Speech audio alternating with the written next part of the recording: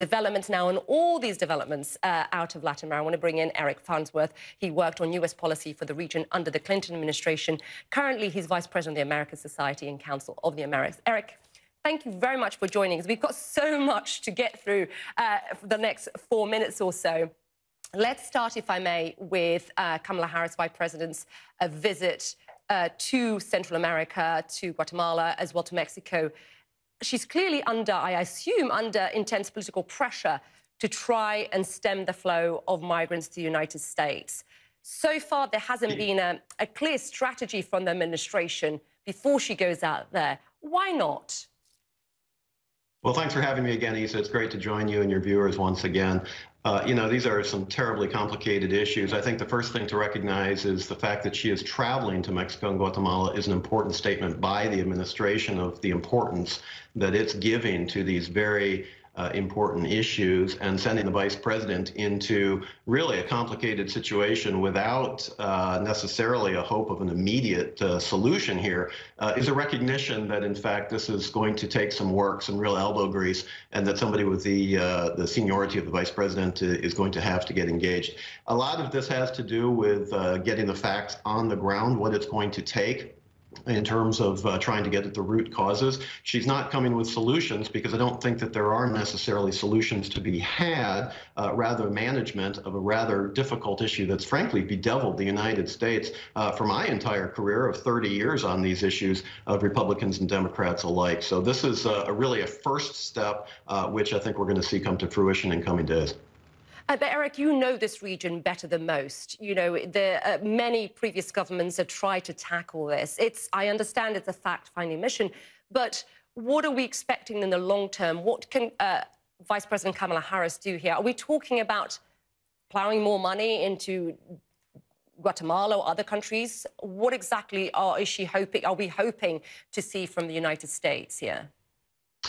Well, some money is going to be required. There's no doubt about that. Investment, job creation.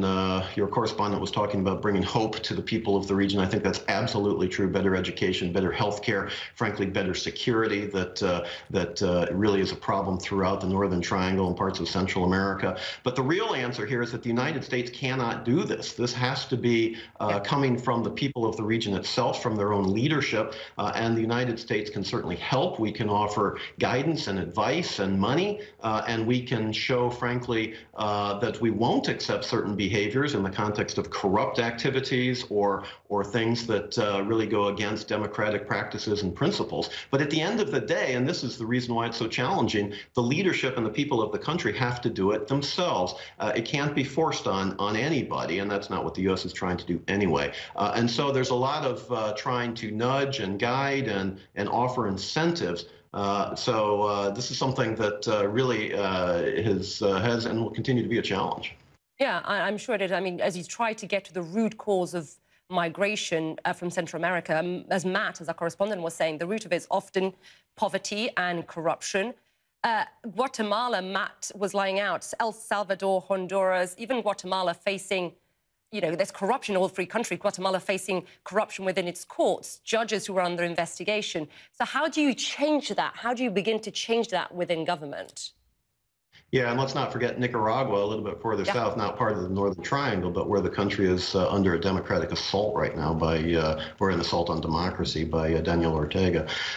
Yeah, no, these are some intractable issues. There's no doubt about it. At the end of the day, you have one of the world's most impoverished parts of the world with migrants trying to get to the world's richest economy with only Mexico in between. So there's going to be that natural pull no matter what as people try to improve their lives. And we've seen that from migratory communities all around the world. But at the end of the day, there has to be hope for people who want to stay. And I believe the vast majority of Central Americans, frankly, do want to stay in their house, in their home.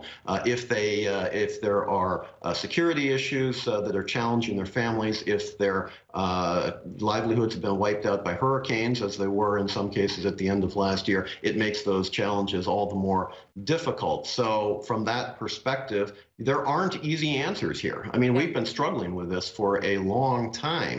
But we have to have a better sense of what the possibilities are in the region. We have to have the leaders working more closely together, building economies of scale for their economies. Frankly, we have to have a better sense of creating conditions that will draw investment, business conditions so that people will want to invest in these countries, to create the jobs that will compel some of the population to remain in their own countries. So again, it's about providing hope. It's also about providing conditions that will provide incentives for people, frankly, to remain in their own homeland, which most people indeed probably want to do in the first place. Yeah, Eric, having covered Venezuela at length, I can tell you the majority of people, if they could, they would stay at home if the opportunities were there and the conditions were there.